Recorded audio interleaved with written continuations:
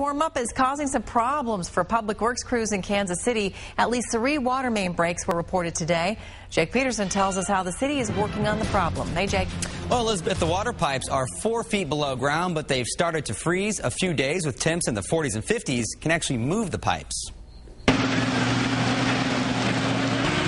We've been watching the water run most of the day.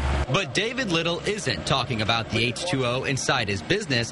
Rather, he's referring to a water main break next to his shop on 85th Street. He spent most of the day without water. In a perfect world, the water would never go off. We're accustomed to doing without the water. Yeah, you turn the water off for a while. That's because David says the pipes in his area are old, and this happens a couple times a year. City leaders say that could be part of the problem. Some years during the Depression, during the war years, the pipe quality wasn't quite as good, and so that we see those areas breaking more frequently. Assistant Water Services Director Jim Mellon says some annexed areas are also bad because the pipes were in place before the city took over.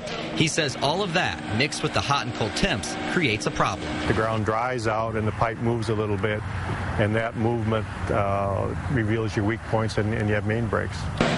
Crews repaired the busted pipes and repatched the pavement. Nearby homeowners went without drinking water for a few hours.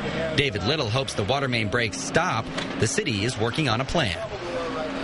And slowly but surely, those old pipes are being replaced. There are 2,700 miles of pipes in Kansas City. Crews started a replacement program, but so far they've only replaced about 70 miles of piping. Jake Peterson, NBC Action News.